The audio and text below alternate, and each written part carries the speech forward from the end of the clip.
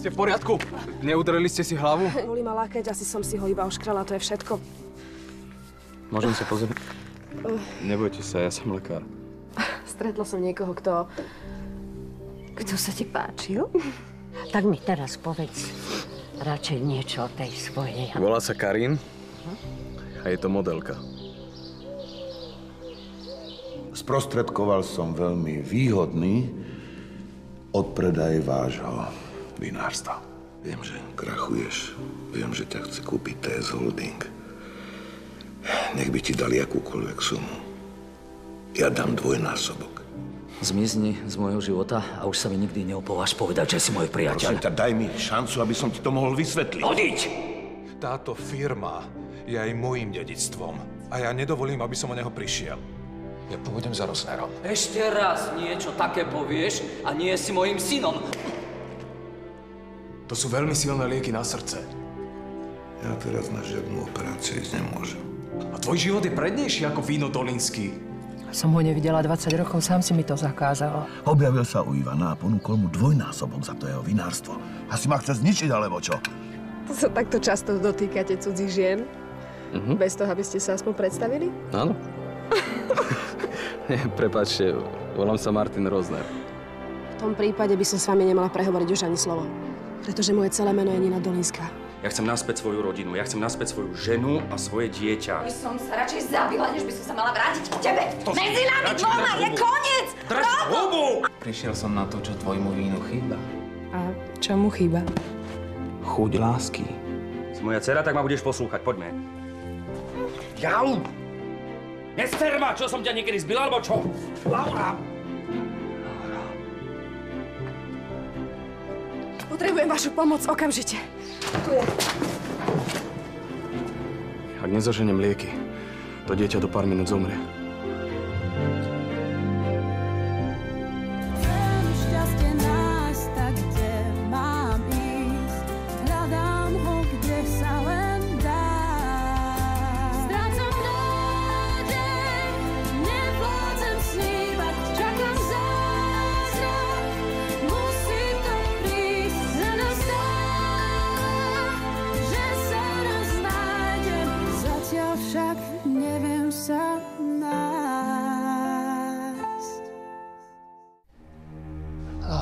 Čo sa deje? Nedýcha. Ani teb necítim. Počkaj. Nič nepočujem. Čo budeme robiť? Ja neviem. Zavolám Nine. Dobre, dobre.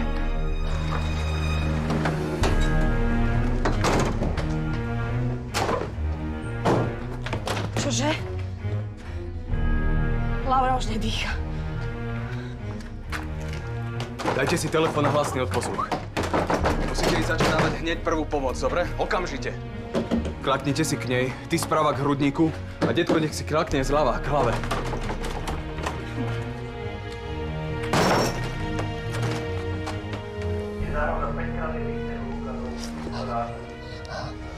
Raz, 2, 3, 4, 5.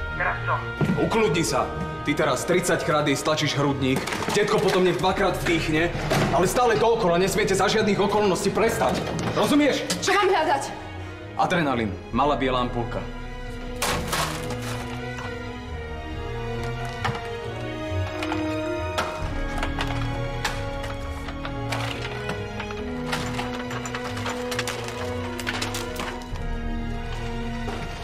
Raz, 2, raz, 2. Mám to! Za žiadnych okolností nesmú prestať. Ďuro, počuješ ma? Za žiadnych okolností, prosím, neprestávajte. 30 krát stlačiť, 2-krát vdýchnuť. Ešte dýcha. Prosím ťa. Ďuro.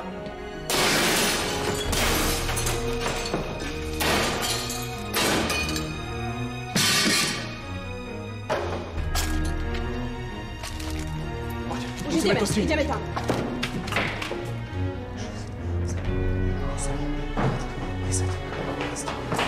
Nie ste v prdeli. Už sme tu.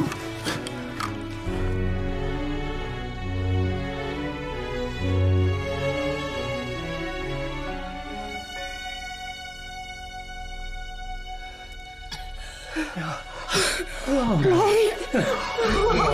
To vám teda trvalo. Je okej však. Poďte dobre. Ďakujem. Ďakujem.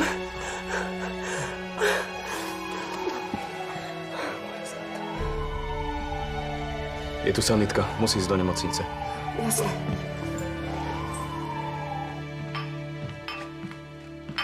Som úplne zničený. Ja naopak. Oslavujem. Pomôžeš mi, prosím ťa? No, jasné. Neviem. A čo oslavuješ? No predsa ten apartmán. Dnes som si jeden vybrala s Lávkou. Ďakujem. Koľkokrát som fotrovi hovoril, aby sme konečne prešli na tie šrobovacie uzávery. A zajtra sa sťahujem s Lávkou. Inge, možno sa ti podarí natrafiť ešte na niečo lepšie. Netreba sa uponáhľať. Ale ja by som chcela bývať práve v tom apartmáne s Lávkou. Strašne sa mi páči. Teraz na to nemám. Presne toto som potrebovala počuť. Môj fotor je totálne nemožný. Nechal našu 20-ročnú firmu skrachovať a teraz ju predáva za pár drobných a ja z toho nebudem mať ani cent. Ty si strašný chudáček. Na rozchod.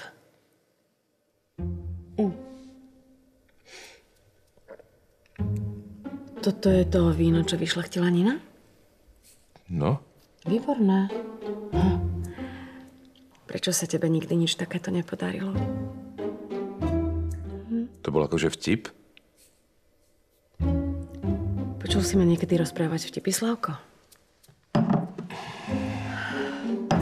Dohodli sme sa, buď sa o mňa začneš starať, alebo sa o seba postaram sama. A ty si myslíš, že sa o teba nestarám dosť? Že ti nedávam dosť? A čo všetky tie somariny a kabelky, ktoré ti kupujem, to je zadarmo, alebo čo? Vypadni.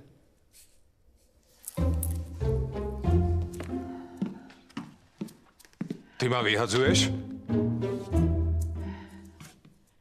Konečne si pochopil niečo na prvýkrát.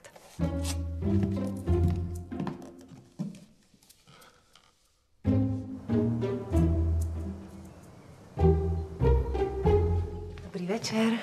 Kde máme toho vzácneho pacienta? Ako sa u nás cítite, slečna Laura? Chýba mi mamina. Už je na ceste. Vraj ste jej zachránili život. Hovorí o tom celá nemocnica. Sme prosto krásni a úžasní. Predstaví nás niekto? Ja som Dorota Petranská. Zoznámte sa, toto je Maťo Rozner. Ty si... Tak asi váš bratranec. Teší ma. Ocko, keby vedel, s kým sme sa tak skamošili, tak asi by hrízol stenu, že? Po tých 20 rokoch som si ťa predstavovala trochu inak. Ako? Ako vysokého blondína s fúzami. A vieš, ja som vždy tu žil po sesternici, ktorá si ma bude predstavať ako vysokého blondína s fúzami. No dobre, ja som už taký hladný, že by som zjedol aj Lauru s posteľou. Ám? Dorotka, nenašiel by sa nejaký rezník? Ja som doteraz netušil, že prvá pomoc je taká makačka. Mám 2 obložené rožky. Polku jedného som ochotná ti prepustiť. Ešte sa vrátim, papa.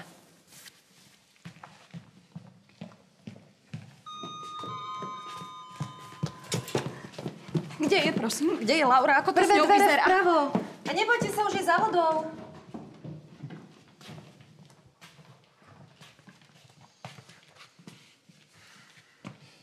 To je skvelé, že Lauru zachránil náš bratranec. No dovoľ, zachránili sme ju spolu. A pokiaľ ide o body, tak ja som ďaleko krajší a rátam s tým, že si to nenavšimla. Tým by som si nebola taká istá, braček. Čo tým chceš povedať? Tieto 3 vlasy ti dnes stoja nejak nakrivo. Vedel si o tom? O, Bože, zlatičko moje, poď sa ku mne. Keby si vedela, ako si ma vystrašila. Toto je Martin. Pomohol nám. Dobrý večer. Rozner. Vyzeráš presne ako tvoj otec pred 30 rokmi. Vďaka nemu Laura žije. Za to sme mu samozrejme vďační. Strašne vám ďakujem. Keď si predstavím, že by sa Laura niečo stalo, tak... Ale bol som len v správnom čase na správnom mieste. Som veľmi rád, že vás poznávam. Aj keď samozrejme mrzí ma, že za takýchto okolností. Môj otec o vás často rozpráva. Tvoj otec nech na mňa radšej zabudne.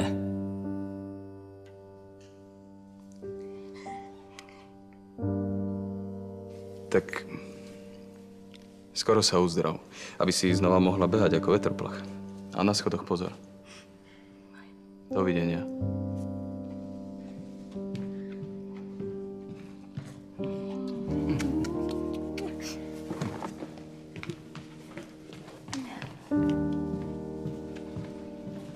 Počkaj, prosím. Prepáč mu to. Niečo vo vzťahu k tvojmu otcovi ho ťaží a preto sa takto správa. A ty vieš čo? Nie. Ale ja osobne som mu nikdy neublížil. Či áno? Nech všetko dobre dopadne. A snad sa ešte niekedy uvidíme.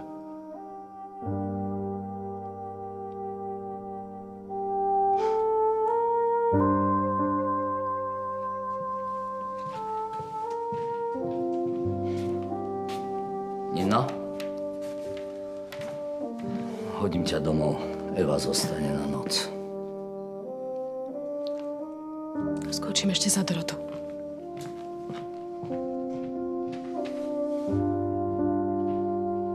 Detko Zoli ťa našiel padnutú pod schodami. Čo sa stalo? Si sa potkla? Potkla si sa? Mám pre teba dobrú správu. Všetky výsledky máš ako úplne zdravé dievčatko. Takže nebude mať žiadne následky.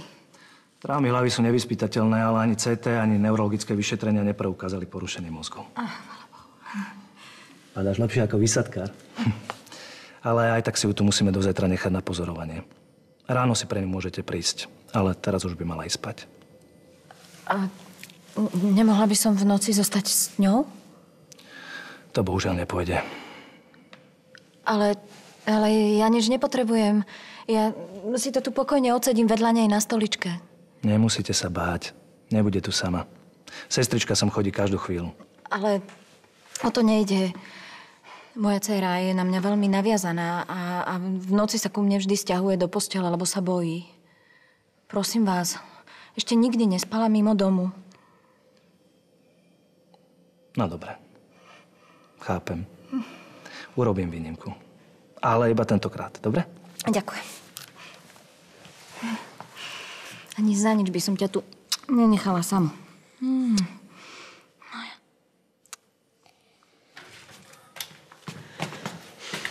Čo si mi chcela tak urgentne povedať? Ja vlastne neviem. Dobehla si sem celá zadýchčaná, aby si mi povedala, že nevieš, čo mi chceš povedať? Čo si o ňom myslíš? O kom? O kom asi? No, ak myslíš môjho znovu objaveného bratranca, tak áno, myslím, že má niečo do seba. Bol to strašne silný zážitok. Ako sme spolu bežali, mali sme len pár minút. Presne vedel, čo má robiť, bol úplne skvelý. Ja ti to strašne prajem, Nina. Čo mi praješ? Že si konečne stretla niekoho, z koho sa ti trasú kolena. Tak to nie je. Ale je. Nina Dolínska je konečne z niekoho na mäko. Musím bežať. A myslíš, že nevadí, že je Rozner? Ale prosím ťa, to nech si medzi sebou vyriešia starí. Ty sa tým nezaťažuj. Fajn.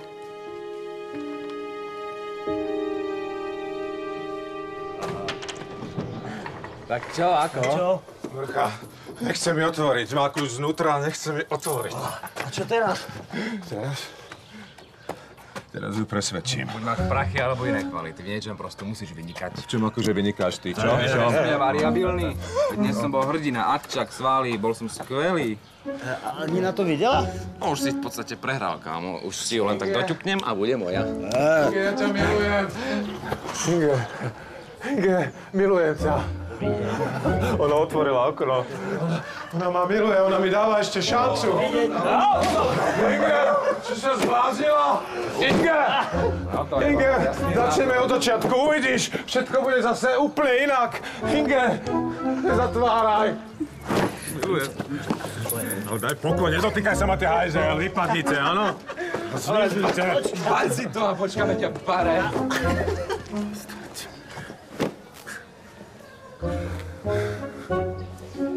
Inge. Keby sa Laure niečo stalo, tak to Eva neprežije. Po tom všetkom, čo si pretrpela. Našťastie sa to skončilo dobre. Tú injekciu jej vpichol v posledné možné sekundy. Vraj sa jej mohlo zastaviť srdiečko. V každom prípade hneď zajtra dám tie schody do poriadku. Nech sa už na nich nikto nešmykne. Ale tomu chlapcovi, čo Laure pomohol, ako sa volal? Martin. Rozner. Áno, áno. Tomu treba poriadne poďakovať. Rozhodne mi nepripadal ako monštrum.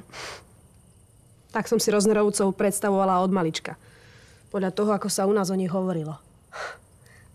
Myslel som, že si ma pochopila, Ninka. O Roznerovcoch nechcem nič počuť. Lenže jeden z nich včera zachránil Laure život. A ty si sa k nemu v nemocnici správal veľmi nepríjemne. Keďže je lekár, bola to jeho povinnosť. Nič viac, nič menej. Som presvedčená o tom, že by sa tak správal, keby lekár nebol. A dosť! Tí ľudia pre mňa neexistujú. A neželám si, aby sa ktokoľvek z nás stýkal s nejakým Roznerom.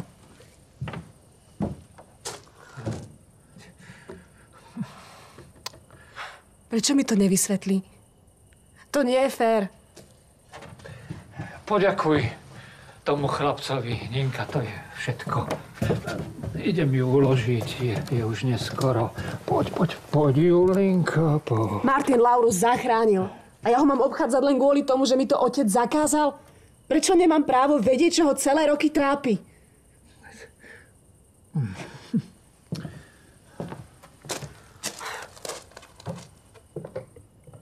To je strašné. Dúfam, že to dievčatko je v poriadku. Neviem si ani predstaviť, čo prežívala jeho mama. Stihli sme to na poslednú chvíľu. Ten úder musel byť veľmi silný. Konečne si urobil niečo poriadne. Tak, ako sa na doktora patrí. No, len škoda, že Ivan to nevie oceniť. Zachránil si mu predsa vnúčku. Áno. A to mrzí aj mňa. A z viacero príčin. Pozri sa na mňa.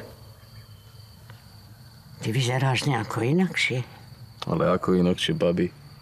No, máš v sebe takú iskričku. Ale mami, ty si určite tajne frcla z toho likériku.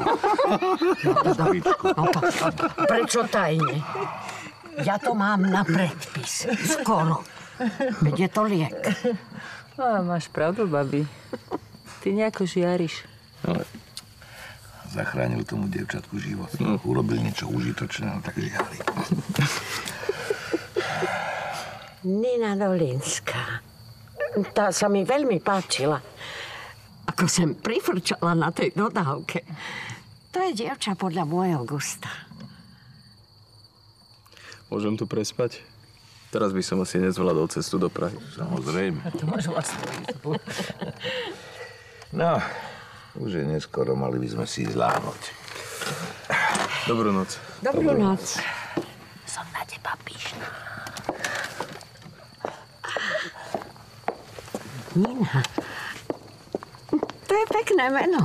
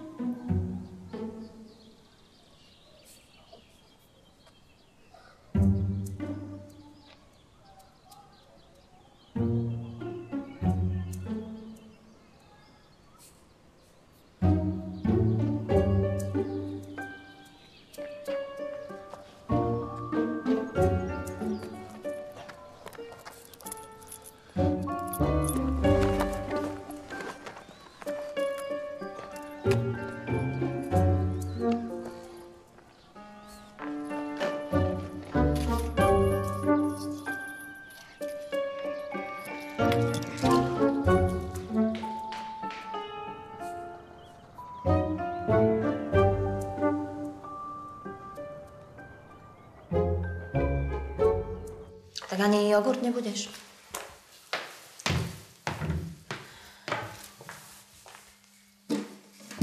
A čo tak banánové mliečko? Dám ho do veľkej šálky a budeme ho piť spolu 2 slámkami. Neprosím si.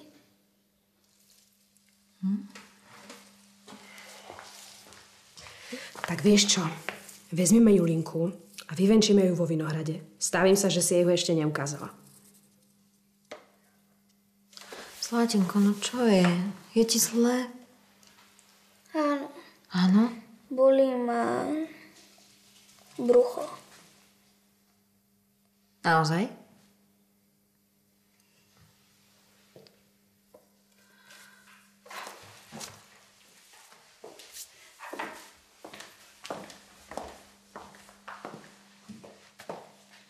Mne sa to nezdá, čo ak si v nemocnici niečo nevšimli. Veď je úplne apatická, ani len ten pes ju nezaujíma. Neviem, alebo si to vymýšľam. Možno, že je ešte stále v šoku. Včera toho bolo naozaj dosť. Tvoj muž, pád zo schodov, všetky tie vyšetrenia. Neviem. Ak to tak pôjde ďalej, tak ju vezmem do nemocnice znova. A ty čo? Čo? No, teba tiež ako keby po včerajšku vymenili. Bol to hrozný zážitok, čo? Hrozný.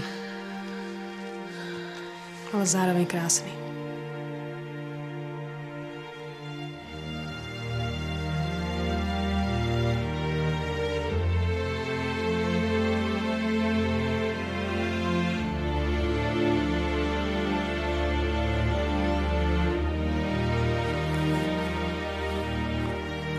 Karin? Ahoj. Musel som pomáhať jednému dievčatku, spadlo zo schodov.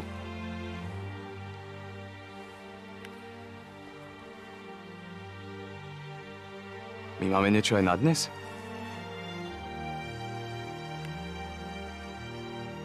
Nie, jasné, že nie. Za chvíľu vyrazím. Pa.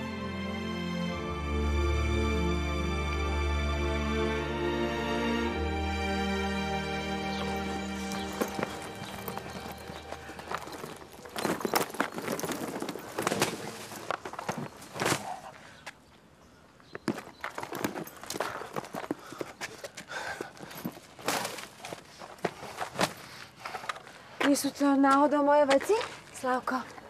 Ha? Keď nechceš mňa, nebudeš mať ani moje darčeky. Mám byť akože nešťastná, hej? Pozrieme sa, ako vlezieš do toho bordelu. Toto je apartmán, ktorý ti patrí. Myslím, že ma trošku podceňuješ. Sa netvár, že ťa to neserie. A ty si myslíš, že by som tie haraburdy ešte nosila, ha?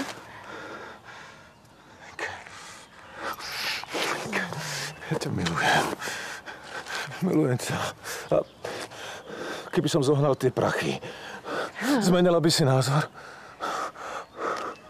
Slavko. No tak, Slavuško. Slavko, to nie je o prachoch. To je o prístupe. A ty si lúzer. A navždy ním zostaneš.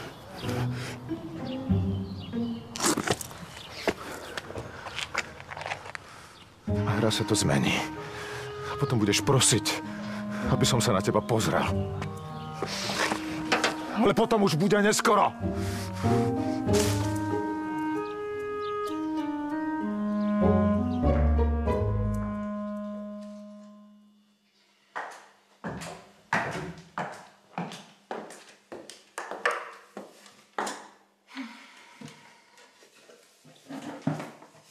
Lauri, tak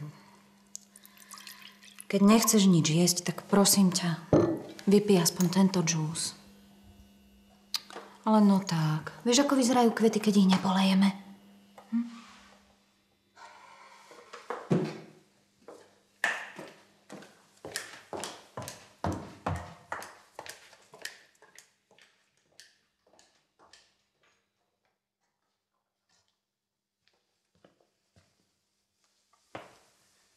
No komu je lepšie? Vonku je slniečko, teplúčko, ospravedlnenka do školy. Tak ako bolo v nemocnici. Ujovia doktori ťa príliš neotravovali. Oni sú strašní však.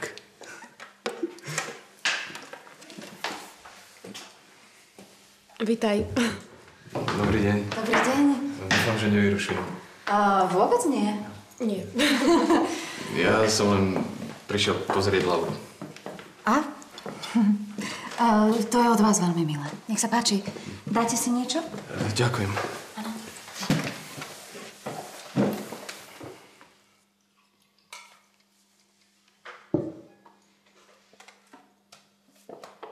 Prosím.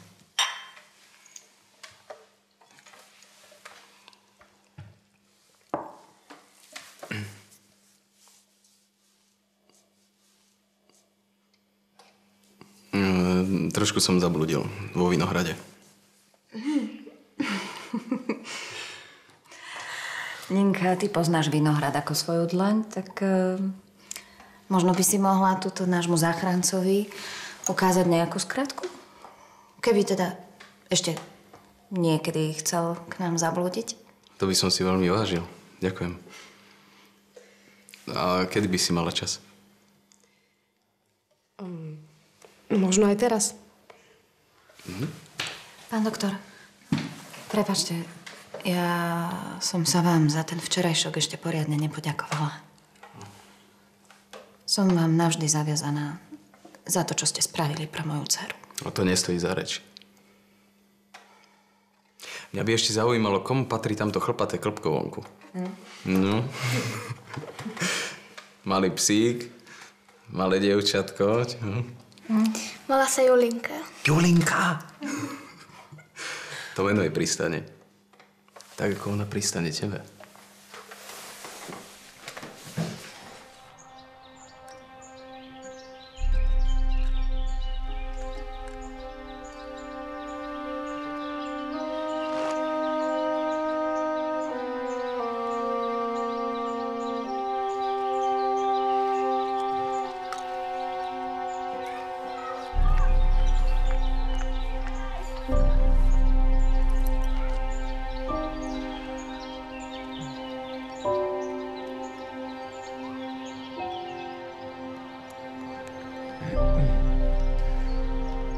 Zdravím. Tu je Dolinský. Slavo Dolinský. Mohol by som sa za vami ešte raz zastaviť? Jasné, to je v pohode. Budem tam.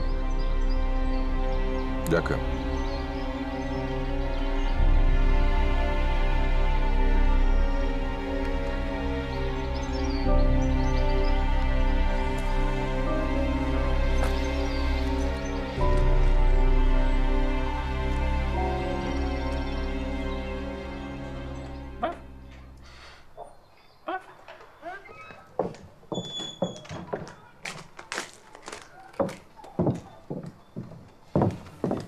Čári mári, fuk.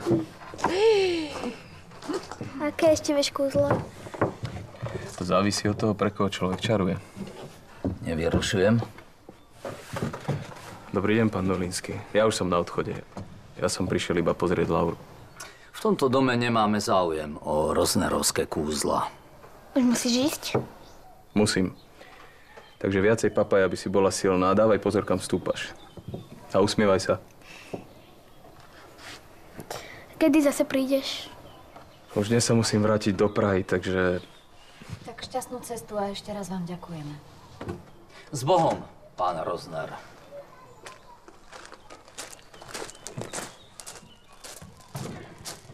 Kam ideš, Nina? Ocko, nechaj. Pýtal som sa, kam ideš. Idem sa prejsť. Môžem?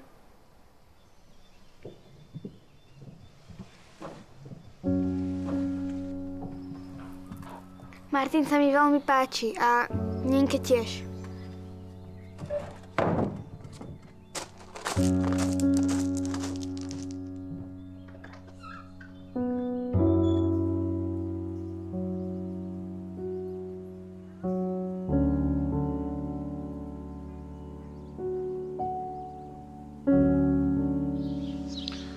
Rozdiel medzi vami a mojím otcom je v tom, že kým z vás sa stal bohatý vinár, tak môj otec pokazil všetko, čo len mohol. Nemal by si o otcovi takto hovoriť. Vybudoval rešpektovaný podnik. Áno, mal aj svoje svetlejšie okamihy, vďaka ktorým sa naše víno stalo uznávaným, ale čo z toho máme my? Máte renomé a nádherné vinárstvo. Pán Rozner, máme figu borovú, máme len samé dlhy. Uvažoval som nad vašou ponukou. Ešte stále chcete kúpiť naše vinárstvo? Áno. Moja ponuka platí. Som ochotný prebrať to s otcom. Urobím všetko preto, aby som ho presvedčil. Ale niečo za to chcem. Počúvam. Tak poprvé, chcem, aby ste navýšili odkupnú cenu nášho vinárstva na 3-násobok. A predáme vám len polku. Chcem, aby druhá polka ostala našej rodine. V poriadku. Ja naozaj neviem, čo ste urobili môjmu otcovi, ale muselo to byť fakt niečo hrozné, čo? Ale vlastne, čo mňa do toho? Mne je to úplne jedno. Ja len nechcem prísť o našu firmu. Prosím. Ozaj, a mimochodom, aby som nezabudol, je tu ešte aj tá druhá podmienka. Ak sa mi podarí presvedčiť otca, chcem, aby ste mi vyplatili v hotovosti 100 000 eur. Navrch. To nemôžete myslieť vážne. A práve naopak, pani Roznerová, myslím to smrteľne vážne. Máš moje slovo, že tie peniaze dostaneš. No, ale viete, na čom je vaše slovo? Chcem to mať na papieri a hneď. Takéto veci robím iba s právnikom. Na to ja teraz nemám čas a ani vy nie. Inak nás otec predá TS Holding. Dobre, tak to urobíme ako dodatok k zmluve. Súhlasíš? No výborne. Vidíte, ani to nebolelo. Len vás poprosím, nech to ostane len medzi nami. Pán Dolinský, ja sa tým chváliť určite nebudem.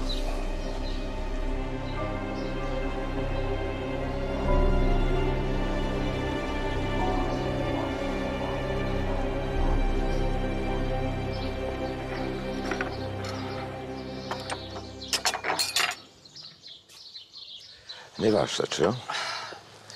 Viem, čo si myslíš, že chcem ukrátiť vlastné deti. A naše deti tvoje peniaze nepotrebujú. Živia sa sami. Bojím sa o teba. Kam si až schopný zájsť, aby si sa vykúpil?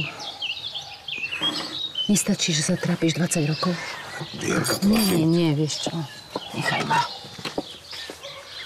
Vidím, kam sa ženieš. Ak to nevíde, slúži ťa to. Vyjde to. Ako si môžeš byť taký istý? Takú ponuku, akú dostal odo mňa, mu nedá nikto. Ešte dnes sem príde. Uvidíš.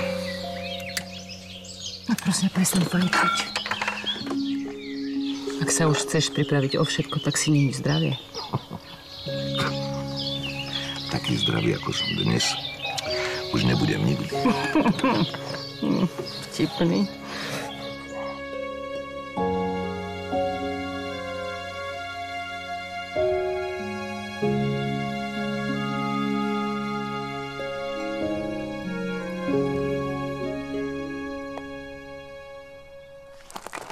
Lauri, veď ju trošku pusti, nech si pobeha, nech sa trošku vyvenčí. Ak mi spraví niečo v dome, tak jej rovno môžeš urobiť budu a bude spať pekne vonku. Mami, ale veď ona by sa sama vonku bála. Nož. Skúsi pohádkať, víš, aká je teplúčka? No, okrem toho je chlpatá a smrdí. Ty máš také šťastie, ty klpko zlaté, že ťa tá Laura tak ľúbi. Ja teda psíky nemusím vôbec. Hej, ty si super. Podľa mňa ju máš aspoň trošku rada. Tak trošku. Malinkú trošičku. Máš ešte ten šunkový tanier, čo si mi chcela dať na raňajky?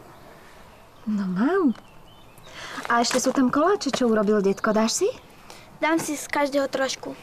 Dobre, tak ja ti to idem nachystať. Fíca, ty chod domov.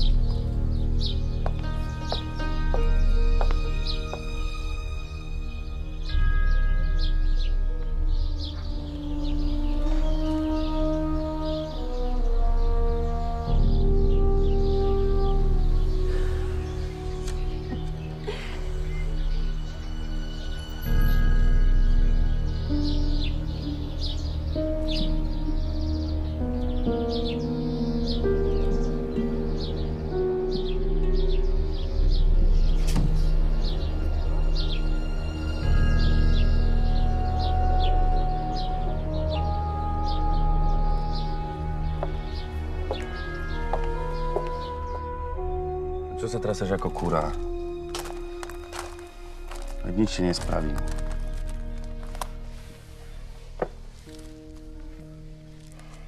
Mrzí ma to včera. Nehnevaj sa na mňa, nechcel som, veď vieš. Ja ťa mám rád. Aj mamičku. Neboj sa, budeme všetci spolu. Zase. Ale nesmieš nikomu povedať, ako to včera naozaj bolo. Jasné? Ani mami nie. Alebo si to už niekomu povedala? Určite. Dobre. Vieš, lebo keby si to niekomu povedala, tak sa otecko veľmi nahnevá. Vieš, aký som hrozný, keď sa nahnevá.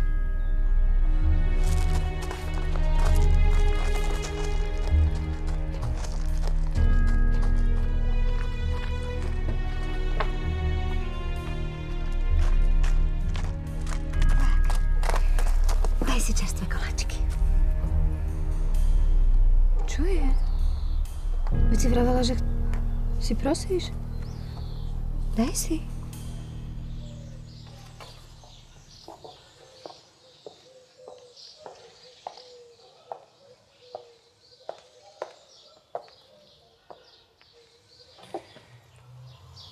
Dobrý deň, mama. Takže si nezabudla, že máš matku. Nezabudla. Ako sa máš? To si sa ma prišla opýtať. Ďakujem. Mám sa vynikajúco. Chcela som ťa vidieť. Na ulici ma obchádzaš. A teraz mi klopeš na dvere.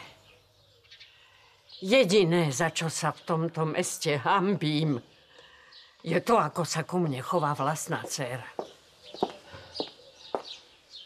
Jola, si to ty?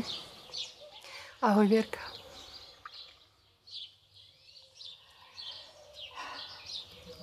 Prišla som sa pozrieť, ako sa máte, ako sa vám darí a keď ste sa už vrátili z tých Čiech. Je doma aj Stanko? Stále nemôžem tomu uveriť, že si prišla len tak. Roky si nás ignorovala. Teraz sa mám tváriť, že sa nič nestalo. Aj Miro chce vedieť, ako sa máte. Aha. Takže ťa poslal vyzvedať, ten vagabund. Ale nie. Vlastnú matku neoklameš. Je len zvedavý, čo zamýšľa Stanko s Dolinskými. Aha. A prečo neprišiel sám, keď je zvedavý? Ja som vás tiež chcela vidieť. Viola, keby si prišla sama, kvôli sebe, tak ťa usadím. Dokonca aj likérik ti nalejem. Ale takto si nás prišla len uraziť. Ty odíď, prosím ťa, radšej odíď, odíď.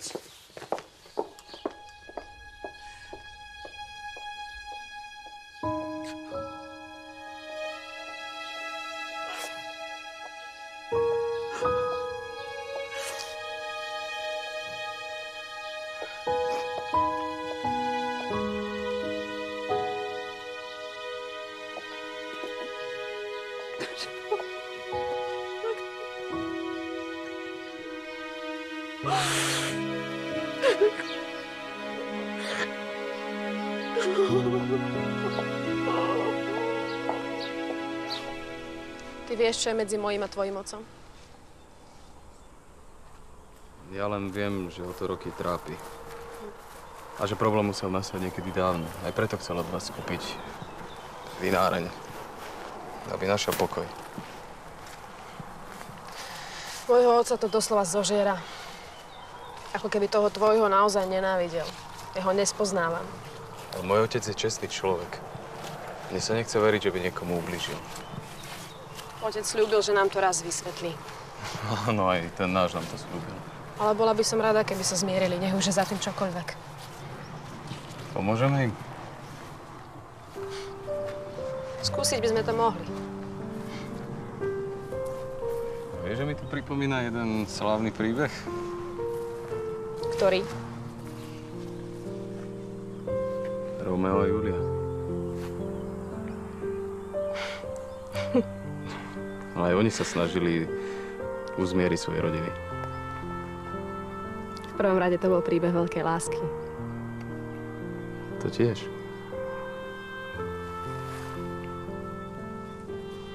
Netrvá tá 10-minútová skratka trochu dlho?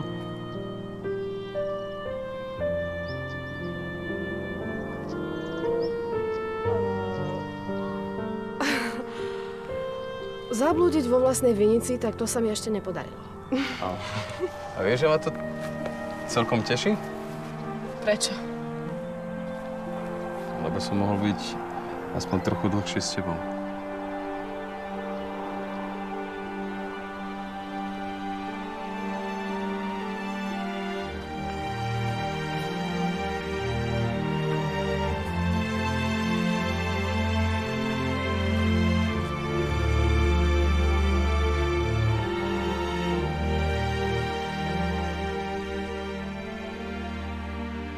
Otec? Otec, si tu? Čo je? Vidíš, že mám robotu. Môžeš na moment. Len na chvíľu. Tak rýchlo. Mohli by sme ísť radšej do kancelárie. Nemôžem odtiaľto odísť. Dobre, dobre. Tak ma aspoň vypočuj. Chcem ťa požiadať, aby si myslel aj na nás a ešte raz zvážila Roznerovú ponuku. S tým ani nezačínaj. Otec, prosím ťa. Vypočuj ma. Rozner mi slúbil... To meno predo mnou nevyslov. Počkaj! Ako sa to so mnou rozprávaš? To nesi schopný ma ani vypočuť? Ja nemôžem za tvoje mindráky z Roznera, tak prečo ich musím celý život znášať? Aj teraz ma kvôli ním chceš ukrátiť o zisk. Mám právo sa k tomu vyjadriť. Nič by si nezískal. Že nie? Tak sa pozri na toto. Čo je to? Rozner zvýšil ponuku na 3-násobok. Ak to nezoberieš, budem ťa považovať za totálneho sebca, ktorý uprednostňuje svoje osobné spory pred budúcnosťou vlastných detí. Takže ty sa za mojim chrbtom dohováraš so Stanislavom Roznerom. Áno. A dohodol som to, čo tebe by sa nikdy nepodarilo. Videl si tú sumu? No, pozri sa na to lepšie. Nechá nám polovicu podniku. Neprídeme o vinárstvo. Otec! Otec!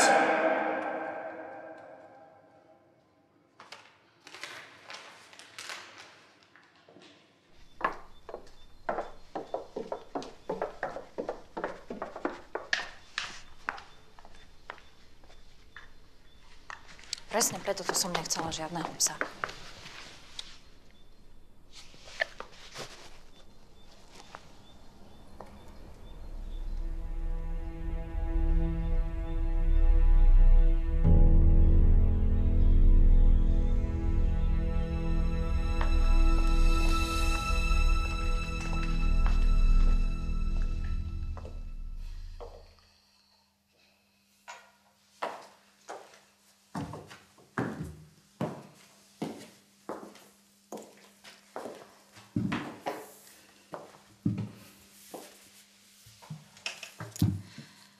Pozri, čo som našla.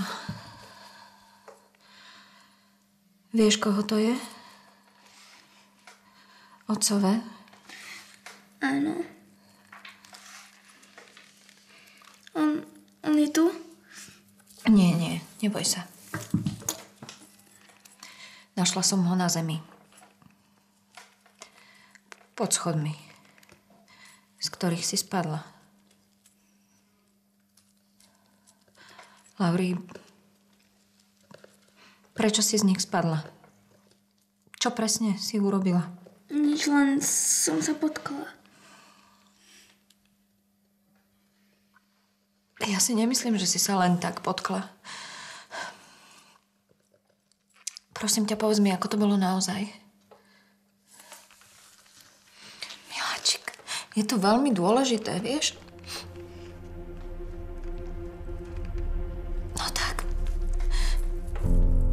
Bol tu otec, keď si spadla? Nemôžem o tom hovoriť. Neboj sa. On ti ublíži. Toto ti povedal? Ak ti poviem, ako to naozaj bolo. Láska moja. Neboj. Už mu nedovolím, aby ti takto ubližoval. Už nikdy, dobre? Tie vinice sú krásne. Víno je môj život.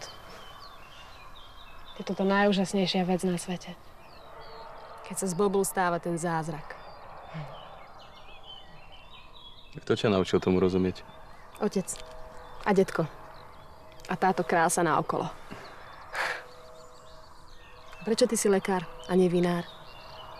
Chcel som pomáhať ľuďom. A nepomáhaš? Nie tak, ako by som chcel. Ale mám pocit, že tu znovu nachádzam všetky svoje sny.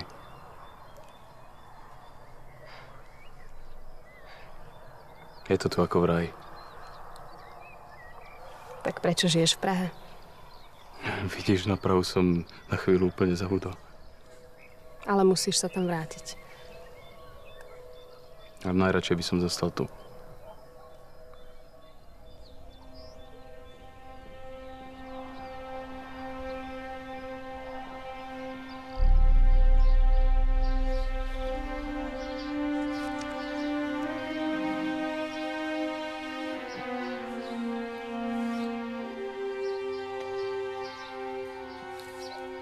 Ivan, dúfal som, že prídeš. Tak syn ťa predsa len presvedčil. Ani nevieš, aký som rád. Neviem, čo si myslel, keď si môjho sprostého a chamtivého syna manipulovala.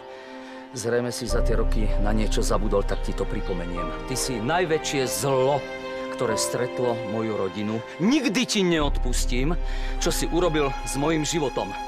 A nikdy za žiadnu cenu ti nepredám svoj podnik. Radšej zdochnem od hladu. Ivan, prosím. A neželám si, aby si niekedy kontaktoval môjho syna alebo kohokoľvek z mojej rodiny. Je to jasné? Rozumeli sme si? S Bohom.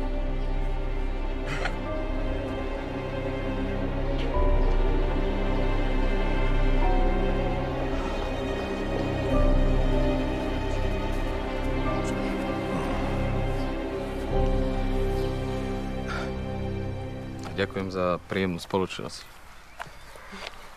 Aj za tú skratku. A dúfam, že sa ešte niekedy uvidíme.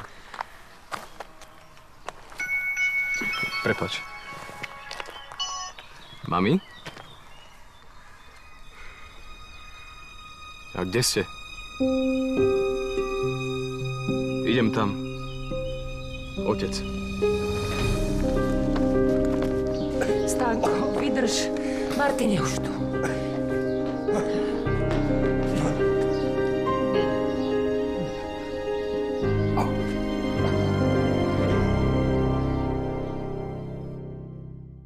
Ja to nechcem.